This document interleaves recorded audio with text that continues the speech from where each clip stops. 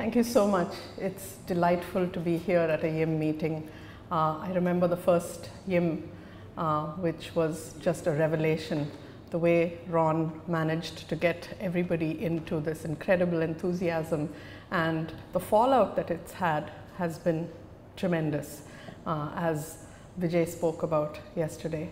So I want to thank Ron, and I want to thank all of the successive YI organizers for doing such a great job. So today I'm going to tell you about my love affair with cells, and this particular stem cell, this little sleeping stem cell, the adult muscle stem cell, which sleeps on a myofiber bed covered by 2 sheets and is essentially quiet most of adult life until required to repair muscle.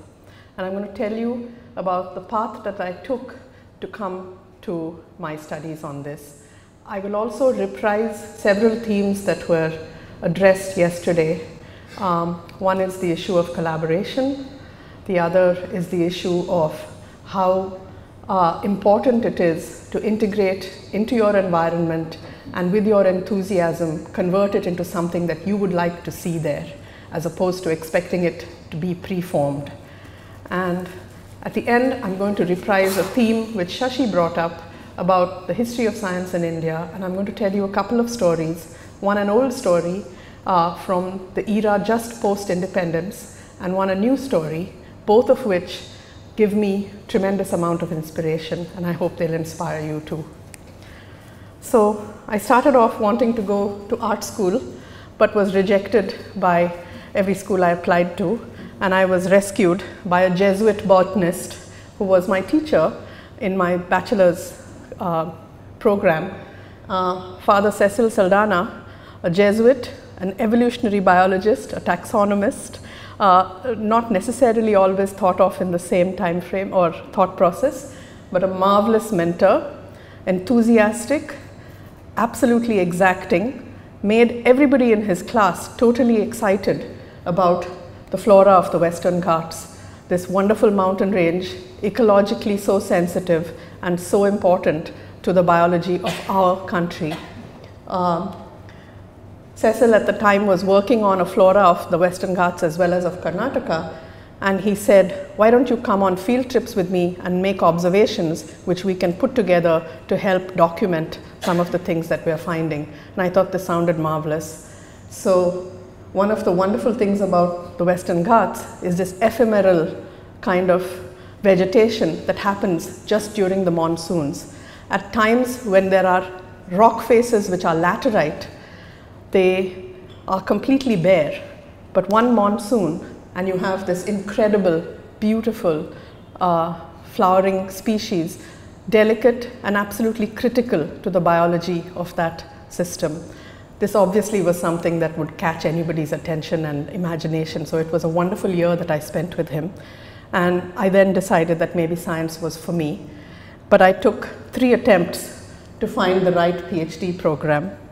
Okay, so the first one was at IISc, where I joined a PhD program to study tRNA modifications in millet, and it just didn't excite me. So I went looking for adventure and went to Canada, where there was a guy who was cloning chloroplast genes, but it didn't grab me either. By the time I ended up in Boston, so 2.5, 3 years later, where other people were telling me, what's wrong with you, you're wasting all this time, I figured it was important to get something that I really loved doing. And that was when I encountered Steve Farmer at the Boston University School of Medicine and entered the absolutely glorious world of cell biology. And what I studied for my PhD back in 1985 was adhesion-dependent gene regulation in cultured fibroblasts. And it was, our key findings were that actually adhesive proteins like collagen and fibronectin were actually key targets of the gene regulatory program when you change or alter cell adhesion. Now, that doesn't sound like a, earth-shattering result, and it's not, but I will say that with the sort of solid papers that I got out of that, I also got a thought process which stood me in good stead, because many years later, when it came for me to start my own lab, I realized that one of the ways to induce quiescence in otherwise proliferating cells and keep them quiescent without differentiating was to actually block actomyosin contractility and to block cell adhesion. And that is a model that we've used for many years. So that whole field has morphed into a wonderful field of genome topology and how it's regulated by mechanosignaling and how chromatin can be organized based on extracellular cues. And that field has gone in a very different direction. But my path next took me to Stanford, where there was a tremendous amount of excitement at Helen Blau's lab to try and use basically cells as mediators for gene therapy, rather than just making genetically modified organisms or injecting genes as viruses, to actually transduce cells which are normally found in the body, take them out ex vivo, transduce them with genes and put them back as a source of new protein that might be therapeutically useful. So in our proof of principle sort of studies, Helen's lab of course worked on muscle, and I got interested in not just the engineering aspects of doing this therapeutic stuff, but actually got interested in the stem cells themselves, the endogenous stem cells, and that's what I've continued studying. So what I'm showing here are a picture of a young Tom Rando and Grace Pavlat, who are leaders in the field today and were postdocs at the same time as I was in the Helen's lab. And through these 25 years, we've had tremendous scientific engagement, collaborations, very warm friendship, and most importantly, in addition to all of this, they were people who ensured that while I was floating off to my backwater of a lab somewhere else on the other side of the world, that they made sure that they would invite me to meetings where the muscle stem cell community met. And this was transformational for me because it made sure that I kept current with ideas. So in '96, I moved to CCMB, taking up an independent position, and I wove the threads that I had studied previously to tackle stem cell quiescence, and asked the question, how do adult stem cells attain and maintain quiescence, and how do they break it and make these little clones of cells which then go on and repair tissue. Now, when you start on something like this, there's a major problem of orientation. What is it that you're going to do? Are you going to be a one-trick pony or a jack of all trades? Are you going to study the whole of cell biology? What is it that you're going to ask? And I think the answer for me is that I've essentially been all of these, because I've used the same system over and over again, but I've used multiple different sort of levels of trying to understand where they fit in. And my key interest is really the state of cellular quiescence and not any one of the particular mechanisms. And I'll try and summarize for you what we learned. So here's those sleeping stem cells again, and what I realized in the course of our studies was that the strength of this stillness is an anticipatory program in which greater forces prepare for action. Because at the time it was considered that quiescence was essentially a program where nothing happened. You don't synthesize DNA, there's very little transcription, there's very little translation, not much signaling, so what is it that these guys do? And everything was put as a sort of a sleeping beauty model where they had to be woken up by a signal from outside. But there was less emphasis on what was actually happening inside this cell to keep it resilient and resistant and available for future unpredictable bouts of damage. And in fact, this is what the strength of the stem cell is. You damage muscle, you end up with a huge mess. 2 weeks later, it's perfect again. And you can do this over and over and over again, and it'll keep doing it. And it's because of the presence of those stem cells, which not only proliferate and divide, differentiate, and give rise to new muscle, but they also make more copies of themselves and go back into the sleeping niche. So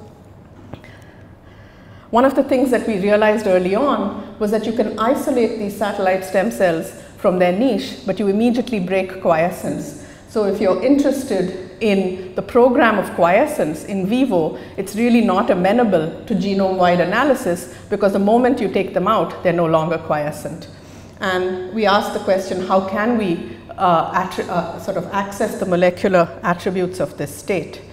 And this is where my old PhD work came back, where we took cells which were proliferating in culture and put them in suspension in a jelly-like substance with the same growth factors that they had when they were in culture.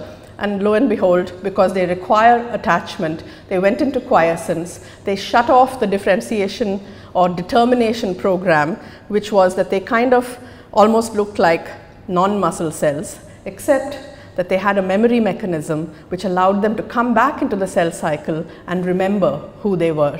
So one of the first things that we did, which was the work of Jyotsna Dhawan, who's here, was that she isolated genes from these suspension arrested myoblasts and showed that they in fact mark the right cells in culture. And this went for us a long way in being able to say that this culture model is at least a first approximation of what's happening in vivo.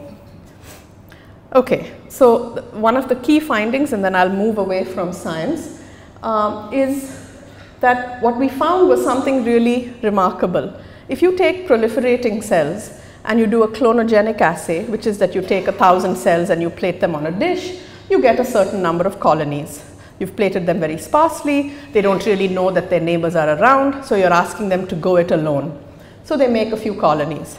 Now you take those same cells and you put them into a quiescent state in culture, and then you take them out and ask them to make colonies, and lo and behold, something happened during that quiescent state that makes them much better stem cells. So why might that be? Suggests the induction of a cellular regenerative program which actually allows self-renewal at a time when the cell is not dividing, sort of a contradiction in terms. Anyway, so we've used that to study many aspects of stem cell biology, from chromatin to signaling, etc. And so I have a friend who says, this is a terrible quote from Goebbels, which says, whenever I hear the word culture, I reach for my revolver. So I was always getting ragged at muscle stem cell meetings saying, why are you using this terrible model system which is in culture? You should be studying the cells in mice. And we have done some of that, but we still stay with our culture model because it actually gives us insights which you can't get from mice.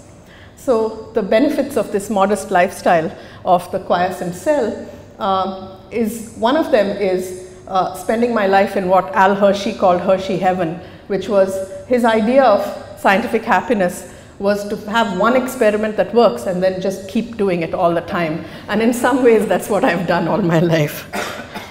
So the other thing is the other metaphors from life which inform biology. Okay? Many times I have wanted a master Shifu to appear and create inner peace in the chaos of what passes for scientific research. But the cell actually manages to achieve that, and in fact creates these anticipatory programs which govern this quiescent state, and they are critical for tissue repair. Okay, so I'm going to switch and talk about metaphors from biology which actually inform science organization and how institutions need to develop and to grow, and very importantly to regenerate, because it's often easy to start something with a great deal of enthusiasm, but sustaining something and making sure that it stays current is something which is much different as a challenge. So I'm going to talk, so about 10 years after I'd had my program at CCMB, I'd gotten involved quite a bit with the DBT stem cell task force, because there was a fledgling stem cell program which DBT wanted to fund, and so there were a group of us who were asked to participate in building this program. And about 4 or 5 years after that program, the stem cell task force had taken off. Professor Bhan and Vijay one day sort of tapped me on the shoulder and said, look here, there's something interesting that we're doing. We've been discussing with our friends Jim Spudich and Ron Vale, and we think it's really important for us to have a National Stem Cell Institute. And these are the other people who were tremendously involved in setting that up. Ram, Jitu, Apurva and Upi. These three all from NCBS, and Ram, who was hired to come back from Iowa, where he was Dean of Research.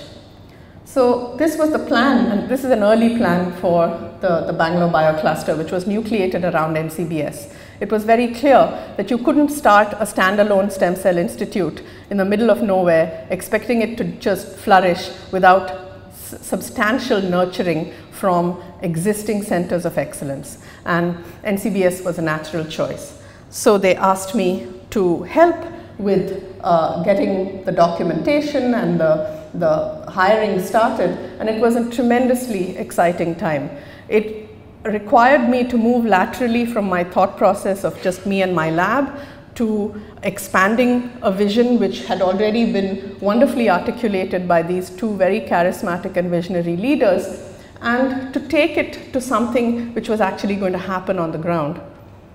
So that was what started as InSTEM, and its mission was really collaborative research and education and innovation.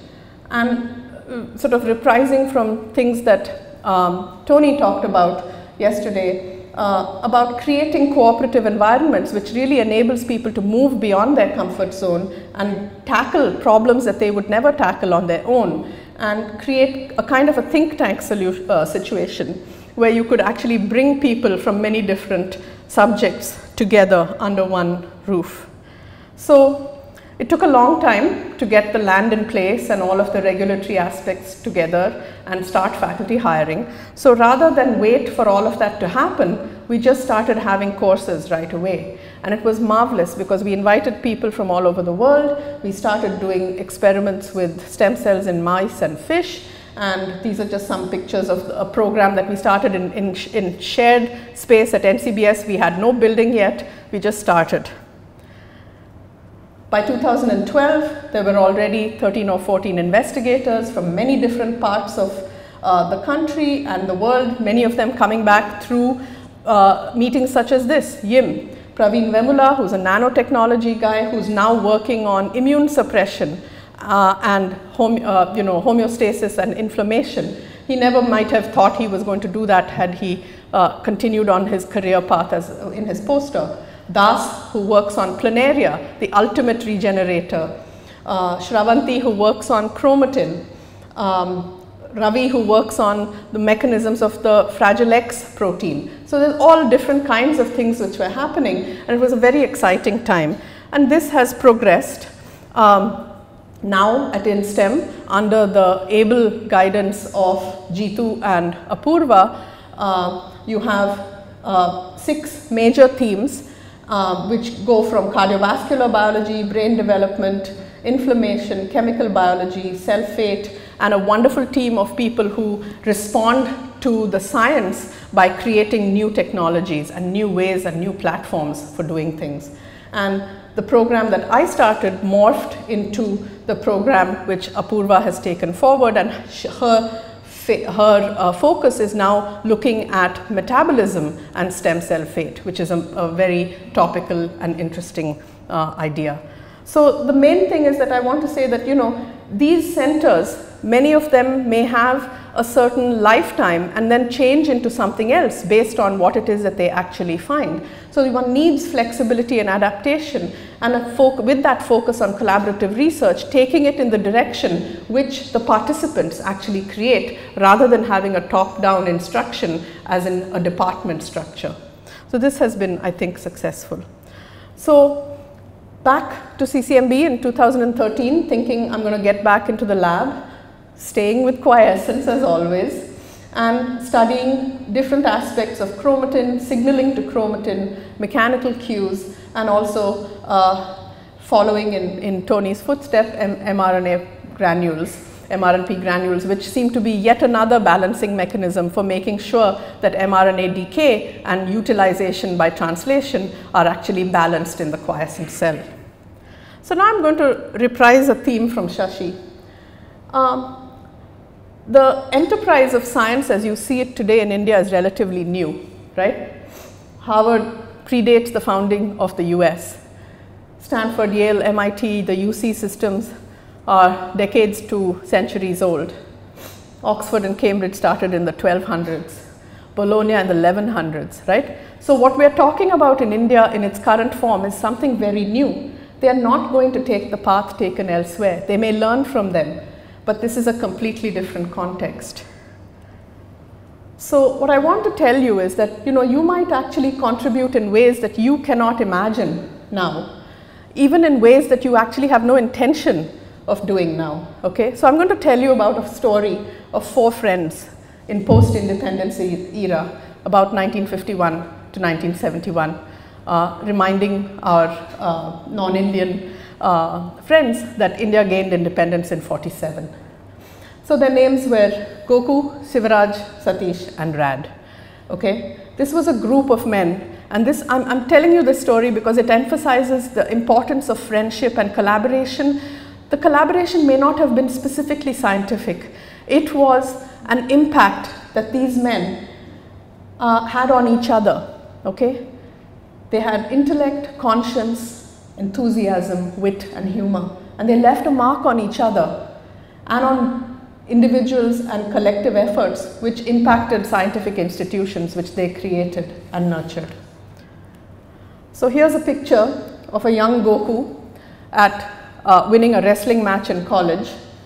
This gentleman went on to study neutrinos with Cecil Powell, the Nobel laureate, and then came back to India to the Tata Institute of Fundamental Research.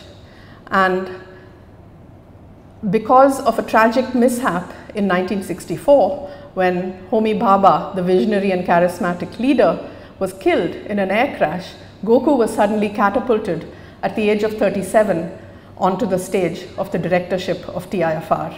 It was not something he wanted. He had to think hard about taking it on, but he did it. Here's a picture of him with Mrs. G several years later. Goku, of course, is MGK Menon, who started so many efforts in this country. Shashi talked yesterday about the Department of Electronics and the impact of IT. How did that come about? Goku was a neutrino physicist. He was trying to figure out how neutrinos actually what their energy is and where, to even detect them. We didn't have any electronics in India in the 50s. He had to build his own instruments, right? And he did that, and that effort grew into something which became the Department of Electronics. He's also headed the Department of Space briefly. After Vikram Sarabhai passed away suddenly, he headed the Department of Science and Technology. He was an advisor to the Prime Minister. He was an MP. He was an academician of the Pontifical Academy of the Vatican. So a polymath, right? And the next is perhaps not as familiar to this audience. A guy called Shivraj.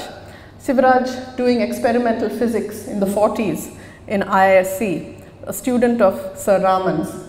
Many years later, talking about the capacity for building new materials, designing things all the way from cardiac stents to rocket parts because of his deep interest in crystallography. He worked with Dorothy Hodgkin at Oxford and built all kinds of new materials. Became the president of the Indian Academy of Science, single-handedly almost pushed scientific publishing in India to ensure that there was Indian journals that would take papers about science that was done in India. So his name is Sivaraj Ramaseshan. Satish, here a young assistant professor in 1951. Satish was at Caltech when India went through the whole tragedy of partition. He grew up in Lahore. The India he came back to had no resemblance to the India he left. He was an aeronautical engineer. Here's India's first supersonic tunnel. It was about yay big, okay? You start from these small beginnings and you end up with something like the space program. And here's a picture of him much later in life. The most maverick of all of these 4 friends was a guy called Rad. In 1964, actually Rad had left India in the 50s, shaking the dust of India from his feet, saying, I want to be in a place which is open and free. I want to sail boats. I want to be able to build aeroplanes. I want to do things very differently. I don't see a scientific career in a stodgy fashion that was the model back then. So he took off, went to all kinds of different places, traveled the world in search of adventure, built a trimaran and sailed it from Ipswich to Sydney with 2 other people. Okay, that's a picture of the Cygnus back in 1964. In 1971, Sir Raman passed away and there was a vacuum. Who's going to do this? Who's going to direct this incredible institute, the legacy of Sir C.V. Raman? And Radhakrishnan, of course, was Raman's son, and he wanted nothing to do with this. But he was persuaded by 3 people, Satish, Goku, and Sivaraj. They said, you have to do this. This is really important. You need to create a new institutional model. It's not going to be seen as a dynastic rule. You need to do things differently, and you need to create this new institution. He did come back. He built a new institutional model. It moved away from just the kind of physics that Sir Raman did. They did astrophysics, they did liquid crystal physics, solid state physics, even moved into biology. Okay? So a totally new, and this was the last thing on Rad's mind as a young man. Okay? So each of these people had been led by circumstances beyond their own making. They stepped into a void, knowing it was not what they would really like to do, given a choice, but then realizing that when asked, they couldn't refuse to move laterally from their area of scientific interest to steering institutes. So what I want to say is that right now you guys are mostly on the threshold of a new career, right? And there's a lot of aspiration and a lot of anxiety. But I think that there's also a larger purpose which may not be clear to you right now. And there often isn't in the rough and tumble of doing science and getting grants and mentoring students and keeping family happy and getting everything else done that you need to do. It's not clear to you what your purpose is. But the question is, will you recognize it when it happens?